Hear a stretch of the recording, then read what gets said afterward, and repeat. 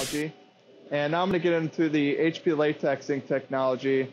Again, tailored towards the signage printer, the signage shop owner. And some of the advantages of HP Latex ink are its ink is dry right out of the printer, so you can go right to lamination. The ink itself is naturally very scratch resistant, so you can actually print some jobs and get away with not having to laminate at all. The lineup includes the 100 series, the 300 series, and the 500 series. There are also two print and cut models, the 315 print and cut and the 335 print and cut, which come bundled with a HP cutter. They have two sizes, the 54-inch and the 64-inch. So getting into a little bit more of the ink technology, latex ink is not reliant on a coating. Latex ink is able to adhere to everything from adhesive vinyl all the way to textiles and everything in between. You could even print on uncoated medias as well. So it really gives the print shop owner the versatility that allows them to really get into any kind of market they please in the printing industry. So I'm going to get a little bit more in depth into the 365 here next to me and go over some of the features. All right, so now I'm going to get into some of the details of the HP 365. I'm going to start with the ink set over here to my right. It's a 6-color machine, CMYK, light magenta and light cyan. And then you'll notice that there's an OP. The OP stands for optimizer, and all the optimizer does is keeps the ink in place until it gets to the curing unit. Now I'm going to move into some of the other details. This particular printer handles 3-inch cores, so there's a 3-inch spindle to load the media in, and then also for the take-up system down below. Now I'm going to move over to what the real exciting part of the unit, which is the touchscreen, which has a lot of different options on there and different ways to make your life easier as you print.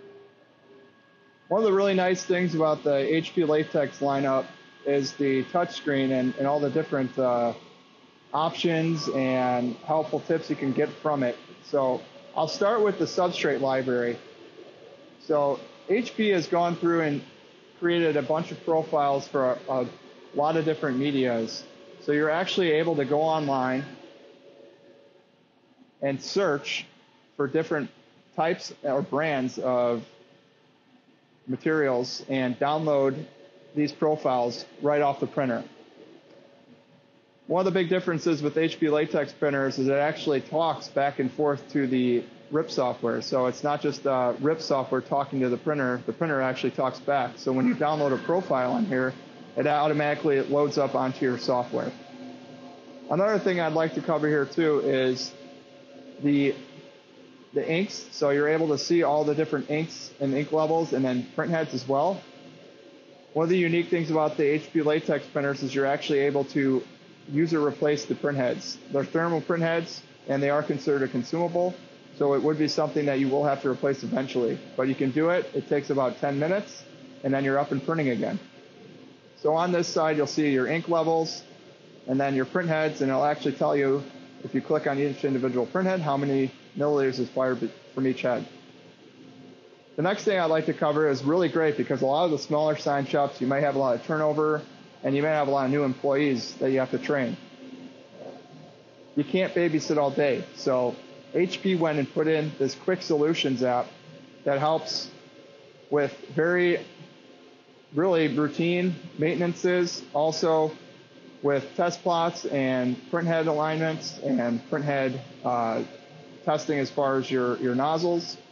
If you're running into image problems, there's all these different image problems. So if you're getting some horizontal banding, which is pretty common to run into, it tells you all the different things you can do to try to alleviate that problem. So this is great for any kind of new employees you have or anyone that needs a quick refresher. There's also the user guide and some setting things on here that you can go through at your leisure, which again is just all helpful tools that you have at your fingertips literally. All right, so now that we've covered the 365, I'm going to get into some of the other units that HP has to offer. On the entry-level side, you have the 115 and the 315. Both those units are 54 inches, but there is a difference in the ink capacity. The 115 has smaller ink cartridges at 400 milliliters, and the 315 has 775 milliliter cartridges. Both units are available in a print and cut model as well, which come bundled with a 54-inch HP cutter. The next unit up is the 335. This unit is a 64-inch model.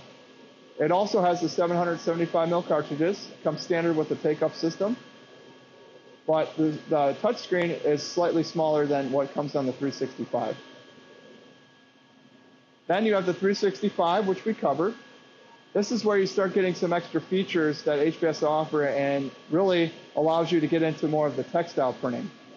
So, 300 series and the 500 series, you have an ink collector. What this allows you to do is print the porous medias that's going to collect the ink that sprays through the material as it's printing. So you're not getting it all over your platen and all over the back of your material. This comes standard with, again, the 365, the 560, and the 570.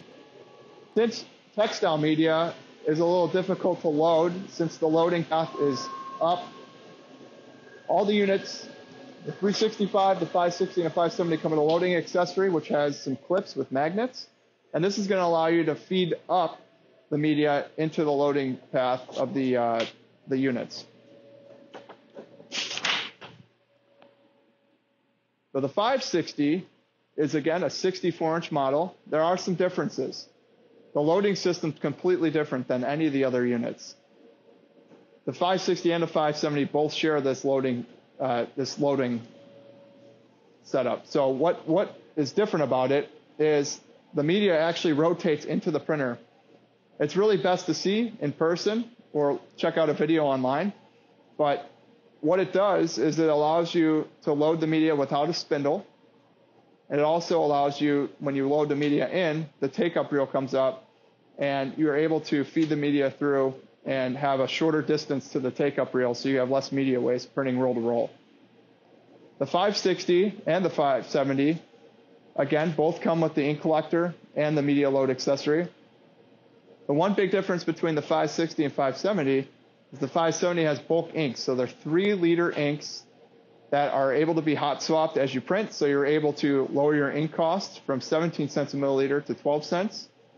And you're also able to hot swap those inks as you print. So it gives you the ability to print for longer durations, even overnight, without having to change out ink.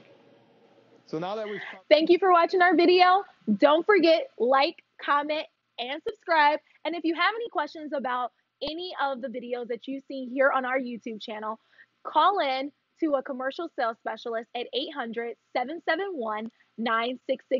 We're here to help.